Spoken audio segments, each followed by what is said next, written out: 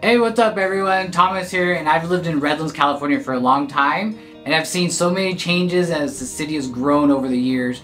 So I have a bunch of kiddos and a very busy life, so I'm going to tell you about all the pros and cons about moving to and living in Redlands. Alright, so pro number one is that we're kind of really spoiled by the weather, and there's almost no seasons. So what I mean by that is that, it gets pretty warm in the summer months, but then also it can be pretty warm in the winter months also. And so occasionally it'll get cold, so the last couple weeks it has been pretty cold here in Redlands, and but it probably just warms up the next couple weeks or so, or maybe the first couple weeks of January. You just never know of when it will warm up. And then what's kind of nice too is we'll have a snow day, which here in Redlands it'll rain, and then in the surrounding mountains there'll be snow, so you could just run up to the snow 20-30 minutes away if you want a really close spot. Or if you want to go a little further, 45 minutes to an hour, you can actually get on ski lifts and go to go skiing. And then also we have in California the time change. So today the sunset is at 4:42 and the sunrise was at 6:49. And so it's kind of odd, that we don't have that much time, but in the summer months we have quite a bit more time. Alright, so con number one is Redlands is kind of a small city. And so what I mean by that is there's a population of about 75,000 people. And so we have a lot of things in Redlands, but some things that we need to go outside of Redlands to go get. So for instance, San Bernardino is the biggest city next to Redlands, a couple cities over. And that's where you go to Costco, Sam's Club, a lot of other big places. And so Redlands does have a lot of things in Redlands. We have the Mountain Grove Plaza, Citrus Grove, which are all your big box stores, where you have the Targets, Walmarts, all that kind of things, and then some independents, and then towards the downtown area you definitely have all the independent shops and things. And so Redlands also, they have buses as far as public transportation goes. We just got the train, which will take us into San Bernardino. It could take us to LA, the beach cities, that kind of thing, but it's train's brand new in town.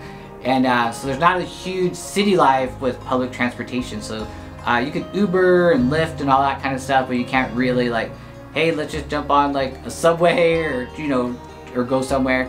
And it's not really a walkable place, I would say. And downtown is, but overall Redlands is not. So that would be the con number one. If this is your first time to the channel and you want to learn everything about what it's like to work, eat, live, sleep, play, and what's going on right here in Redlands, make sure you tap the subscribe button and click the little bell so you're notified every time we do a new video.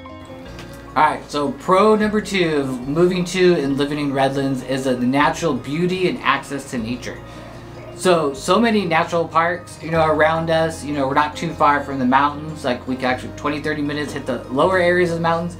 The beaches are within an hour, so you just jump on the freeway and go to the beaches.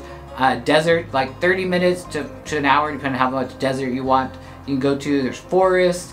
All kinds of different places, majestic mountains up in Big Bear, beautiful valleys, so there's all those type of things right around, within an hour of Redlands.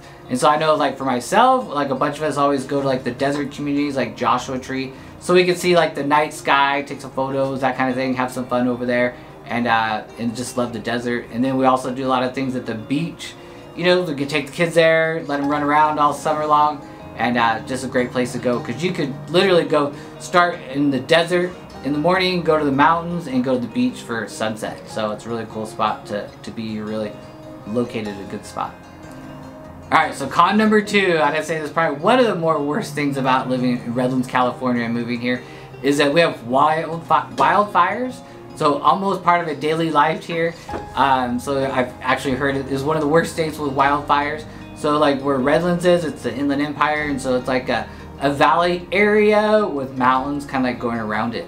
And so there's areas of, they get dried out in the summer months and spring months, and then typically, and I don't know why, it seems like every September, we're having a fire somewhere. And so sometimes they're small, sometimes they're kind of big, and so that's one of the worst things about, or cons, is the wildfires that often happen around Redlands. Alright, so pro number three, and so this is more of my opinion, but I believe that the people of Redlands and the surrounding areas are kind people. I know everybody won't agree to this, but I find that people in Redlands are kind to others, looking to help, and there's always exceptions and things, but there are so many community members out there and people in the city that are looking to give back There's a lot of service clubs in town that, you know, give back to the schools, to the kids, and there's really a lot of generosity going all the way around. And so I believe that Redlands definitely has a lot of nice people to it, and people looking to make everybody else's life better. Alright, so I would say con number 3 is the summer heat. So in the dead of summer, you know, it could get to 95 to 100, a little over 100 for like a week or so, sometimes a couple days. But so it's definitely gets hot. It's not uncommon. Probably every year I would say this happens, you know, July, August kind of thing. And so if you really can't withstand the heat for like a week or two, you know, then you probably won't like Redlands. But I know like ourselves, we go to the mountains, we're at the beach a lot during that time, and you know, as soon as you get coastal, the weather's quite a bit cooler. Right. We receive phone calls, emails, texts all the time from people moving and relocating to Redlands here and surrounding areas, and we absolutely love it. So if you're thinking about moving to the area or in the Empire, SoCal, you know, give us a call, shoot us a text, you know, send us an email. We got your back to move in California. So pro number 4, I'd say is the food scene. So there's lots of food choices all around town, and like so many coffee shops. I mean, there's a lot of Starbucks and things, but there are so many like independent coffee shops, sandwich shops, and all kinds of things as far as coffee shop things. And so like any type of food you want, I mean, you could definitely do it. There's all the big box franchise things, all the independents all throughout town. And so there are even like lots of taco truck areas and spots where you can go, people just serving food on the side of the road, to like your luxury restaurants in downtown Redlands. So whatever type of food you like, it's definitely here. Alright, so con number 4, you will need a car. You know, you cannot rely on public transportation or Uber or Lyft, that type of thing. We do have the buses and the trains that do go, but for the most part, if you want to go from one side of town to another, you have to have a car. And so they are planning on building some like live, work, play areas in town, but they haven't quite built those up yet. That'll probably be the next like 10 years or so in the old mall area. So right now, con number 4 is you gotta have a car. Alright, so say pro number 5 is street art. So we can see it throughout all of Redlands, more so like the downtown area, but there's all kinds of different murals everywhere. There's different like art pieces throughout town, and so there's all these really cool things. I'll try to put a whole bunch of them in the video here so you can take a look at it.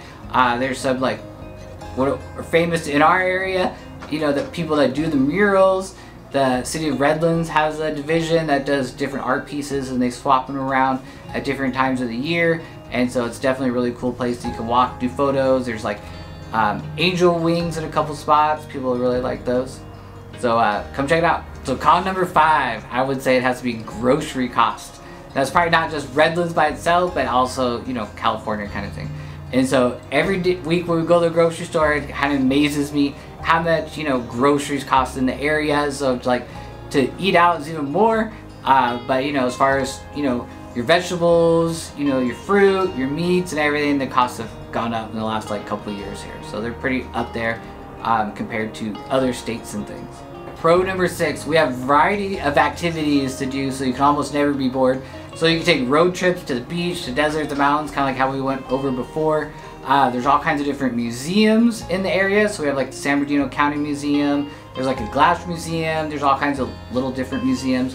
And then we're not too far from like Disneyland, Knott's Berry Farm, LA. So you can go all kinds of places for all kinds of like world-class events. And so there's always something to do within about an hour or so of Redlands. Con number 6 is the overall high cost of living here in Redlands. And so it goes for all kinds of reasons, but you know, we have property taxes that we have to pay on our houses. We have to pay sales tax on everything pretty much that we buy. Grocery costs, I kind of went through it. And so my next video, you know, you can click here for it, is actually going to be on the cost of living in Redlands, California. So check that out. Alright, so reach out days, nights, weekends. We got your back to move into Redlands, California and surrounding areas in SoCal.